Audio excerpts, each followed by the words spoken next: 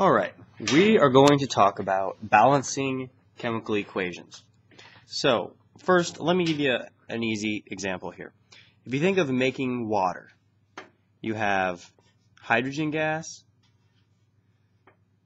that comes together with oxygen gas to form water.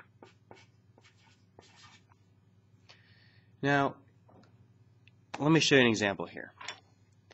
Here's an example of hydrogen gas. Here's an example of oxygen gas. Here's an example of water. You see how if you put these two things together, you can't get that? You have one too many reds.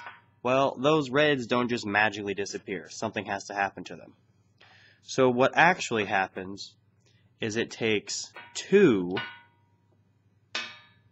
hydrogens for every one oxygen, and they end up making two waters. And the way this works on paper is like this. On the left, you have two hydrogens. On the right, you have two hydrogens. On the left, you have two oxygens. But over here, there's only one. So to balance it, you have to put a 2 there. And then if you do that, you now have 4 hydrogens, which means you have to put a 2 there. This equation is now balanced. Now, if you look around on the internet or listen to your science teacher, they may have little tricks and things for doing this, and I'm not saying they won't work for you, they just didn't work for me. The best way I've found is just to guess and check. So let's do some examples together here. It might be hard to see in the video. Let me move this down.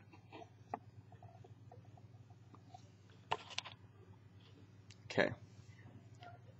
Alright, so like I said, the best way to do this is guess and check.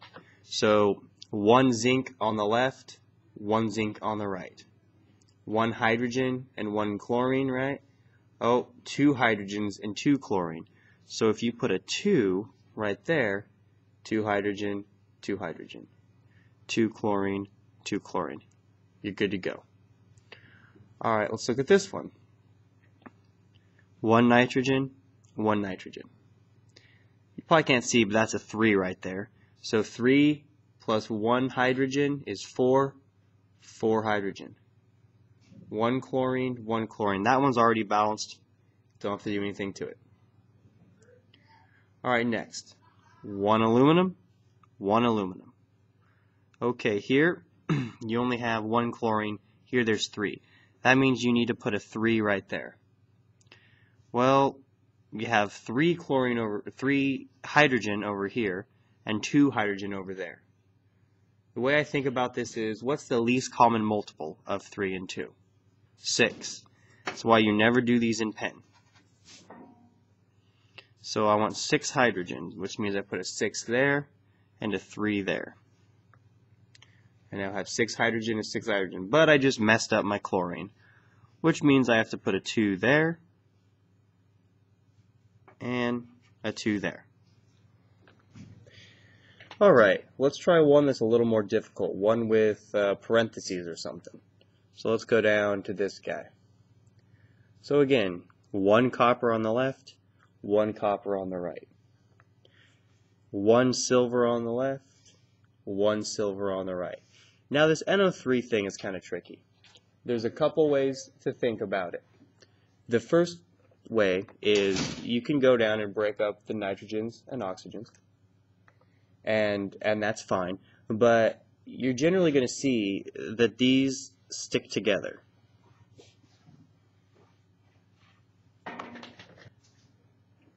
If you look at the other examples, you can also see things like PO4 stay PO4. Right? The NO3s here stay NO3. So you should know by now that's called nitrate. So instead of thinking 1 nitrogen and 3 oxygens, I think 1 nitrate. So same with here. Instead of thinking 2 nitrogens and 6 oxygens, I would think 2 nitrates.